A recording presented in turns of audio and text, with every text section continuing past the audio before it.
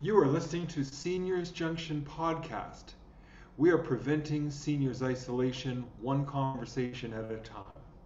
Your hosts today are Dr. Namrata Bagaria and myself, Dr. Paul Merkley. We are the co-founders of Seniors Junction. Our very special guest today is Dr. Jaya Sankar. She is a Texas-based rheumatologist and geriatrician and the founder and president of JSR Health. Welcome, Jaya. Thank you. So, tell us a little bit about yourself and what you do. So, as you already mentioned, I am a rheumatologist and a geriatrician and have a background in internal medicine. I have also worked in public health arena, and Namrata and I actually went to the college together for public health. Yeah. Um, and most of my work is involving elderly population and helping them out with their health challenges, helping them out with their emotional and behavioral challenges. So I'm actually very honored to be a part of Seniors Junction and be here to discuss these issues with you. It's Thank you. amazing. It's amazing to have firstly three Harvard alumni on the call. So that's firstly awesome. And the second part is someone you studied with. Like we've grown up together, Paul. Like we know each other since 2009, and and we are really close friends. So we've personally and professionally witnessed each other. And we never thought because she had taken up quality healthcare quality, and I took up mother and child health in Harvard, and both of us are now in this I'm in geron technology and she's in geriatrics. So it was never planned, but it's one of the this is I think one of those sweet moments recording a podcast when I personally know somebody since like a long time. Very true. And I think this will be the most serious I've ever been with her on a call, and not I'll try not to be funny and crack jokes. Okay. So so Jaya, I know that you've worked extensively with elder population in the US, and now you practice in Texas now. So can you tell me if you encountered social isolation in your population, and if yes, what were the pain points? Yes, Namrata, yeah, that's a very, very important question and a very important problem these days.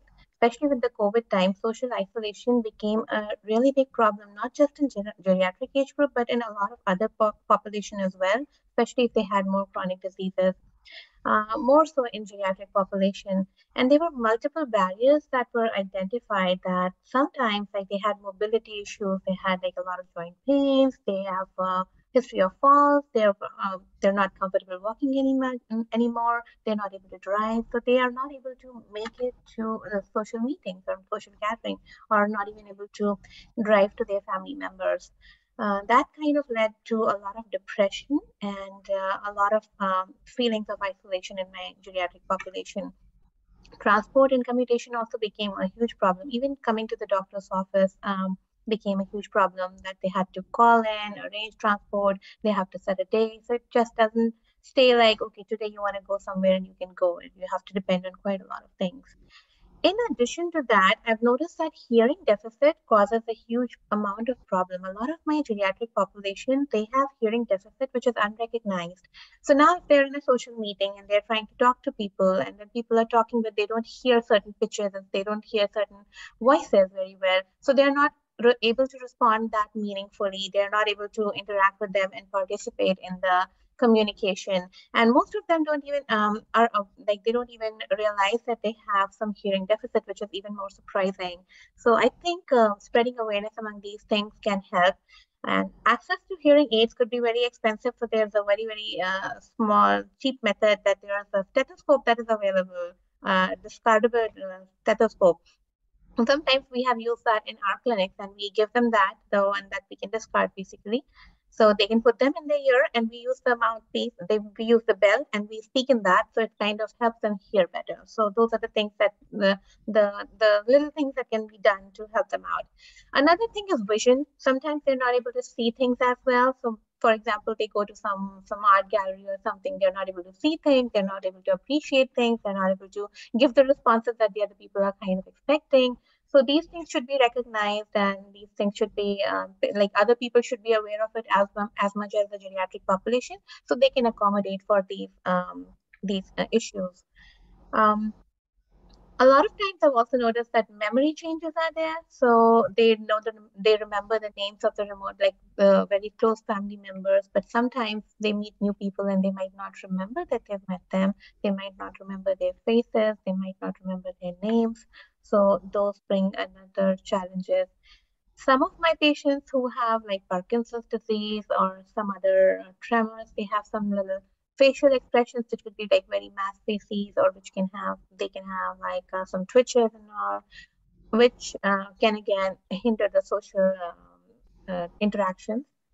And then all of this can lead to depression. So the patient now already has been going through all these things, and now that led to depression. So all the more reason that they don't want to interact with anyone. So they kind of shut themselves down, and then they start staying on their own, and that's when the real depression sinks in, and then it just goes downhill from there. So it's a very very big problem, especially in the geriatric population.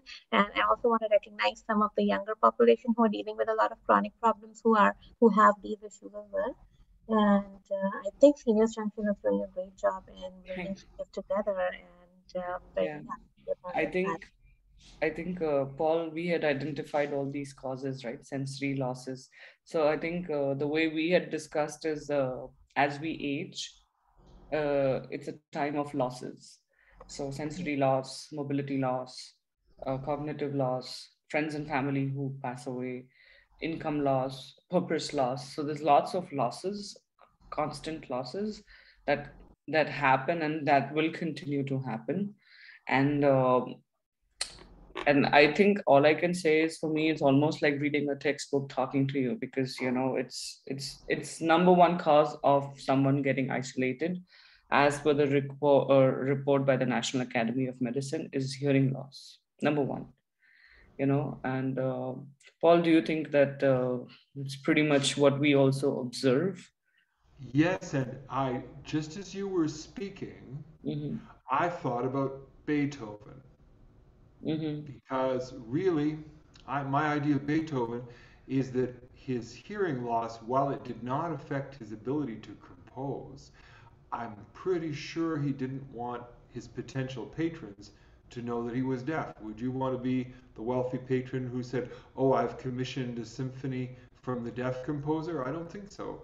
So I think he stayed away from people in every way he could with his very brittle personality and demeanor in order not to be discovered as being deaf. And when you talked about the stethoscope and speaking through the stethoscope, uh, he had to use an ear trumpet, right, for many, many years. So it was very interesting to think, yes, these are things we've talked about.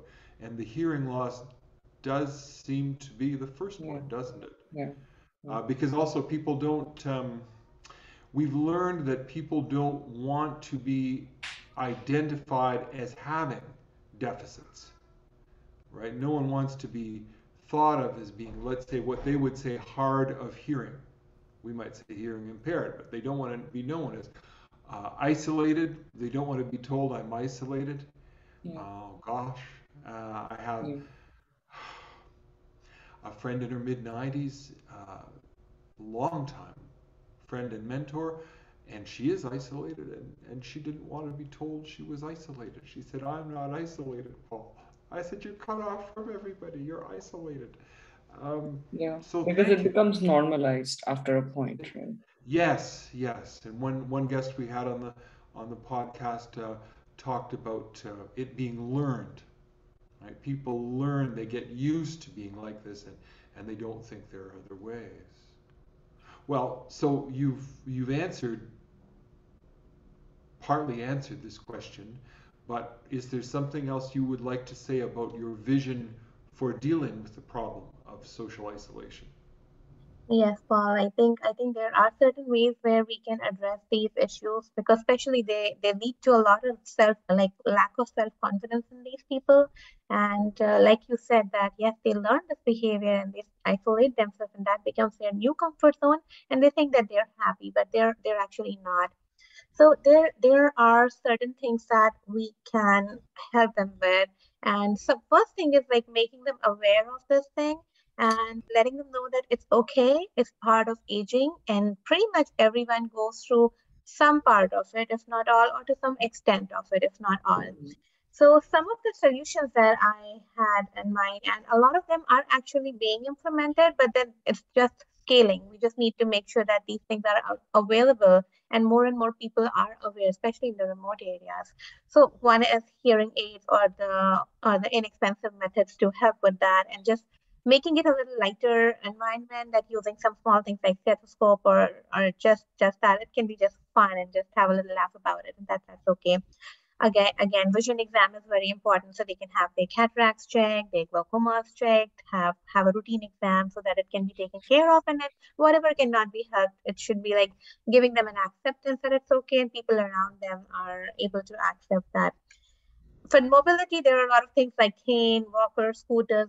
Those are there. Physical therapy is there to get them to being on their own feet as much as possible. Home health is available, so that can help them strengthen themselves, prevent the falls, and have some transportation. Nowadays, you have Uber and Lyft, so we just need them to be aware of being able to access these help which is available. Some of them might have financial constraints to access these helps, and that can be a real challenge. And in that case, some of the nonprofit organizations or maybe some government help might be leveraged.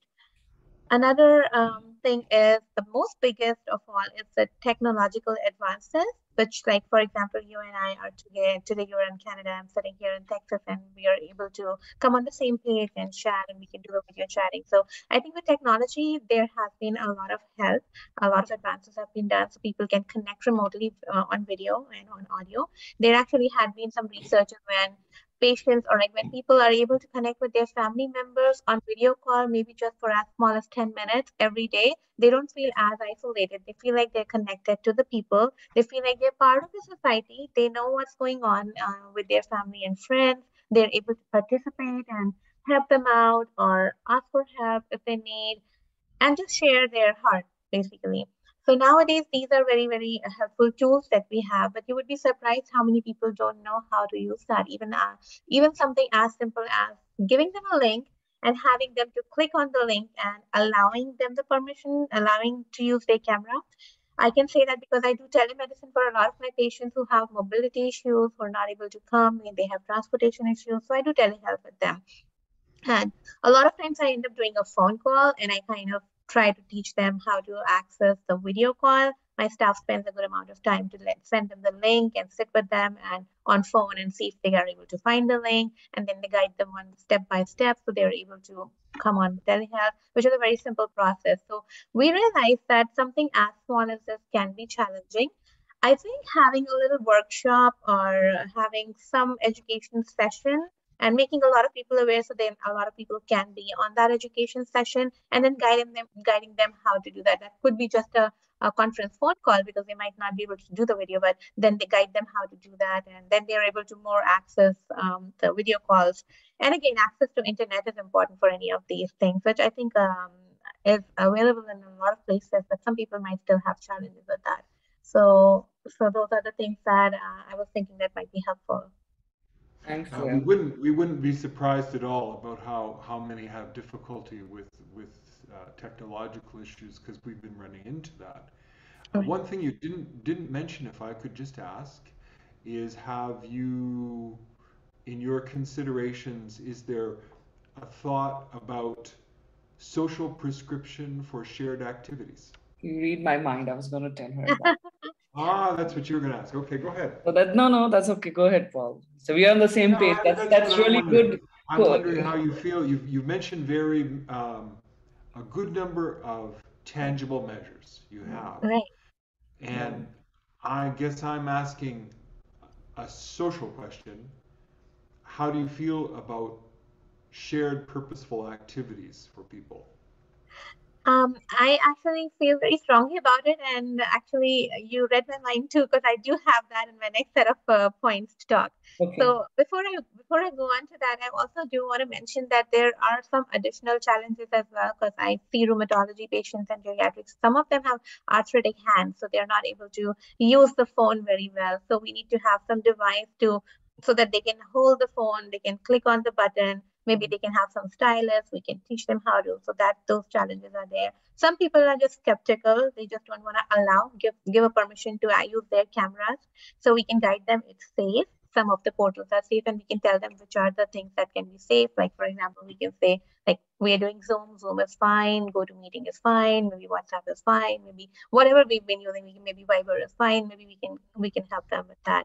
So some assistance is required, and a lot of people are not aware of the available solutions, so letting them know.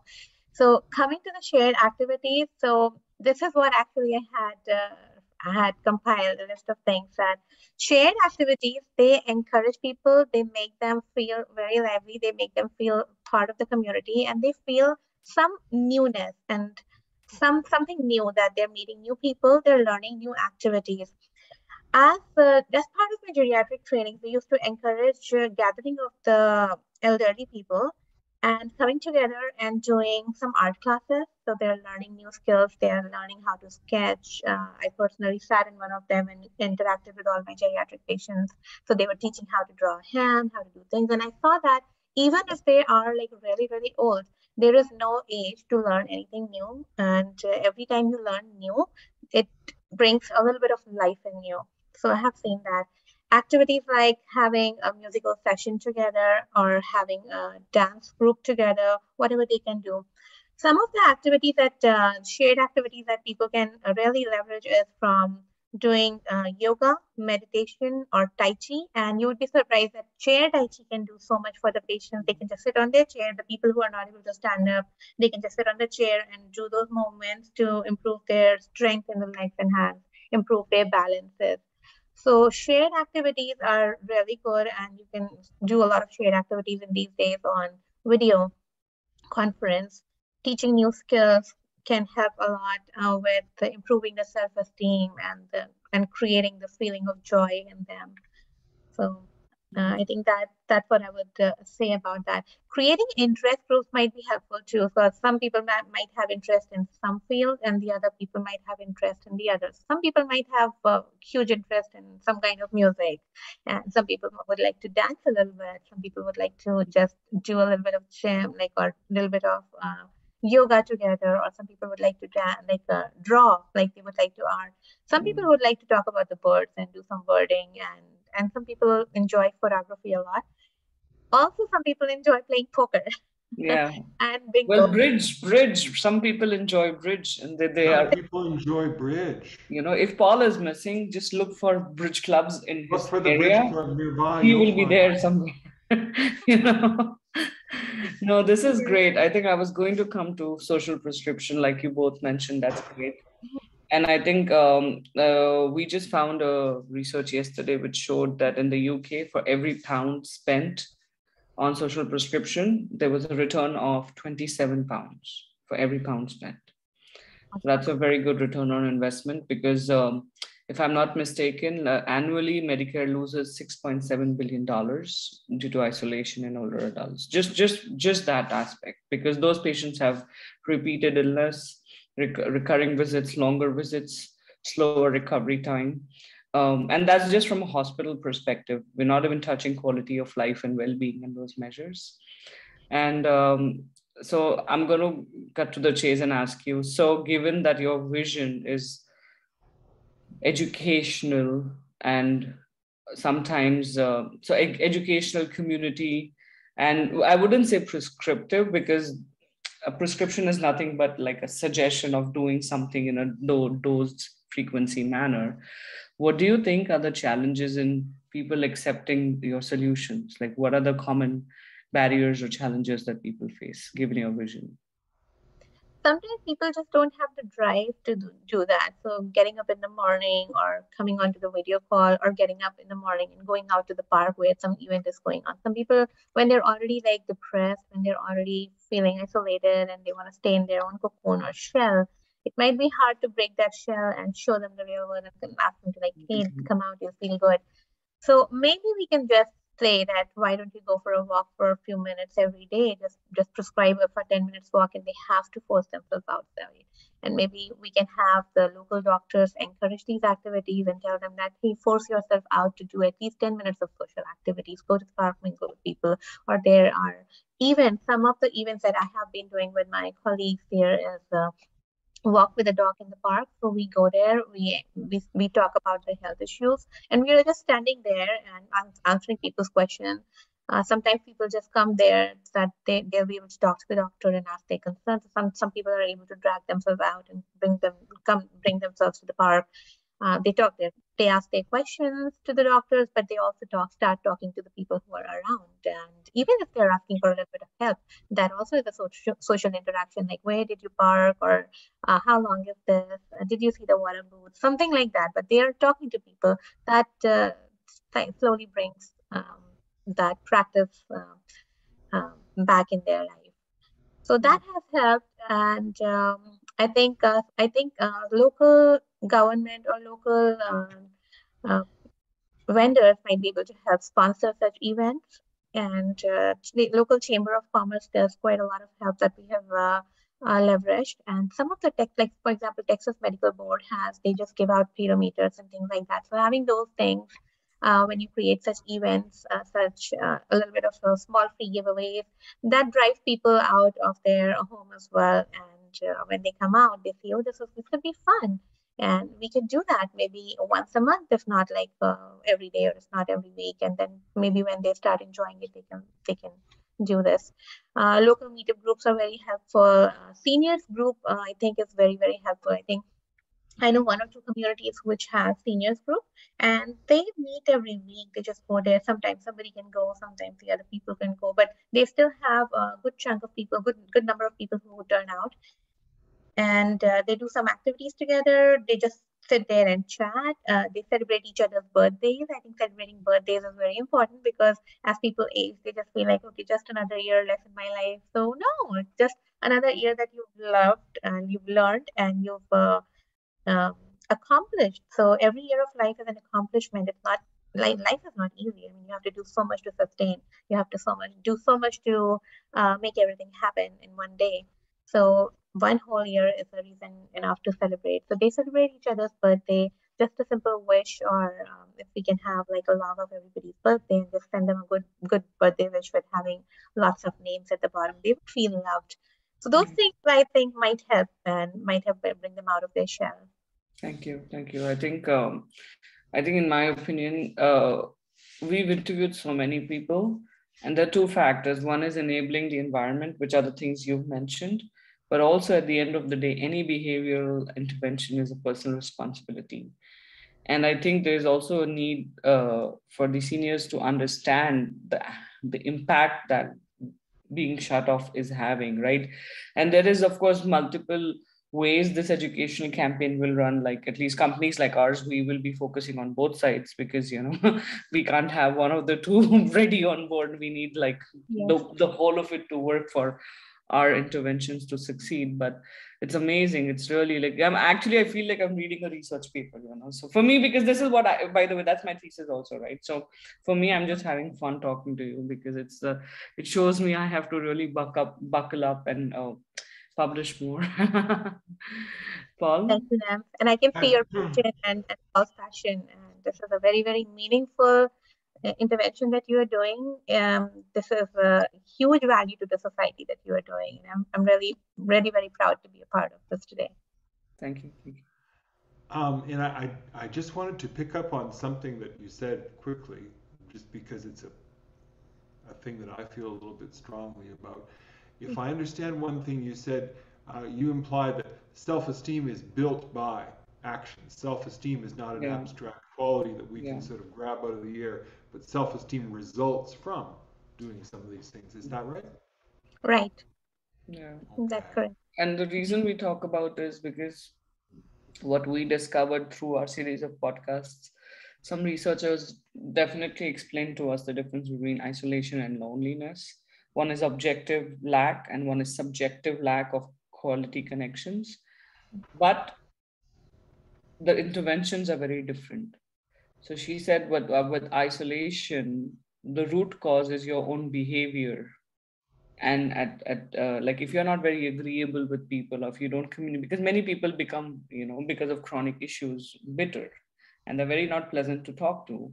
And then people don't connect with them that often. Not all of them, but there's a percentage of who are like that. That's Beethoven. That's Beethoven. That's Beethoven. Yes. Yeah. And or grumpy is that word. So they become grumpy and then nobody wants to engage with them. And the loneliness part, she said, was about self-esteem. If you have low self-esteem, because a part of loneliness is also a connection with yourself. So it's not just connecting with others, because if I have to connect with you, there's some experience that I am feeling and then I'm bringing myself forward, right? So it's not just objective. Like if I put 10 people in a room, yes, they can talk, but there is something about themselves that they were going to bring to that conversations and something that they're going to take within. So and then we suddenly realized that activities is one medium where both in and out, both connections. And in fact, you can even take it one level higher and the connect with the divine or the higher power. Because what we realized, as we lost religion, we lost community, we lost support systems, right? So I wouldn't say that you need to bring the church back, but I would say that you need to bring communities back in a way that there is a shared interest. And so for me, these three aspects: connection with self, connection with others, and connection with something outside, like a higher power. Well, technically the higher power is inside, but I would just say for the sake of easy thing, the higher power. So we've noticed that, because many people, like at least especially for me, I see a lot of my own confidence levels improved as I danced more. And it's not that I was short of confidence, but there's certain aspects of your life which doesn't come out in your professional life, and then when you do these hobbies very sincerely, you start overcoming your own barriers of different kinds. So I think what you're saying is important. And it's surprising that this has to come from a doctor's office now instead of common sense community. But it has more weight coming out of a doctor's Yeah, office. yeah. Like even for children, we prescribe play now. 90% kids don't play enough now. And so it's the similar kind of a situation. We've become lonely, isolated, and sedentary, and that's killing all of us. Paul? What advice would you have for our company? I think you are doing really good work in this area. I think if you're not already doing it, maybe creating a lot of interest groups where some people can sign up for some activities and have them set up a time like every once a month at least, like maybe like less frequency, and then it can increase as the people show interest and they want to do more and more, and keeping it open to more people. I think you're already doing a lot of things, so I don't know what else I can add, but maybe having some activities together, like having some local trainers or people finding the experts in some areas. For example, maybe an artist, like a special artist section, if anybody wants to learn how to draw a tree or how to draw a hand, how something like that. Maybe an expert photographer, a guest visitor, and then a lot of people might join in just to see how that works. Maybe an expert in ballet or something, or maybe in Tai Chi, or a lot of people do find interest in Tai Chi and yoga these days, and meditation. So those things, group meditation can also work. I particularly enjoy being a part of one of my medical college community. They have like a lot of retired and elderly doctors, but I enjoy joining that. They do a lot of periodic singing sessions and dancing sessions and cooking sessions, and to that matter, like baking. A lot of people love baking, so they do those activities and they enjoy it a lot. I think maybe including those kind of activities and having like once a month special may help if you're not already doing that. But I see that you're already doing a lot of them, which is like Well, our plans are subject to a lot of Omicron and Delta and Alpha, Beta, So of course, this came out of a solution for post-COVID rehab, but I think a baking, Paul would give that example. Paul, I'll let you take. I'll not steal your thunder.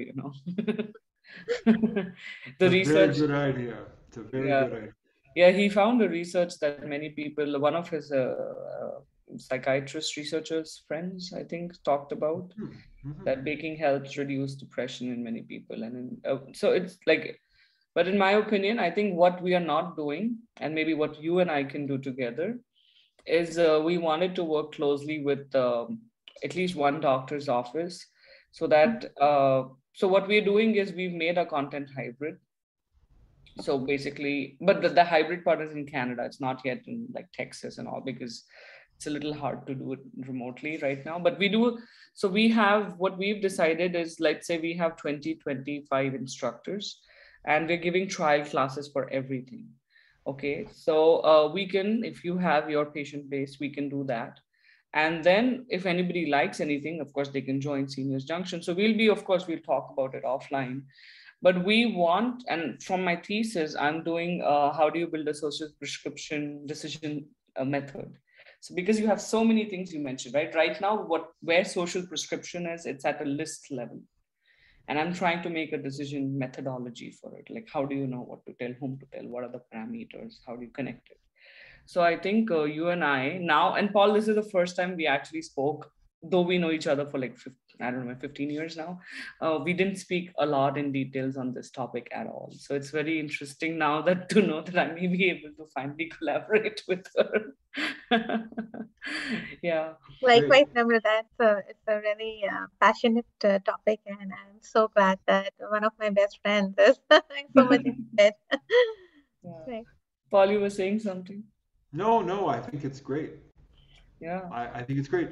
Yes, that you've correctly understood what we want to do. Yeah.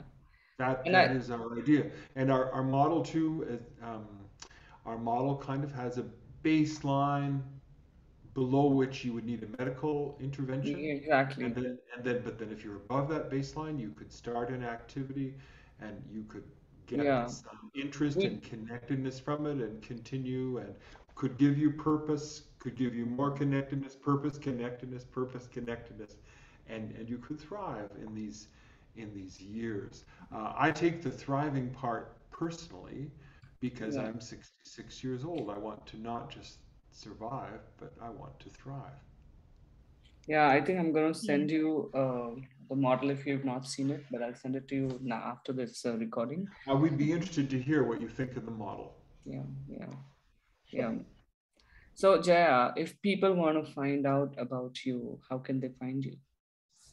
So I do have a website which lists all the information. It is www.jsrhealth.com. And I can actually share a slide with my contact information. I do have an email and a phone number. Let me just see if I can share that. I will put it on the chat.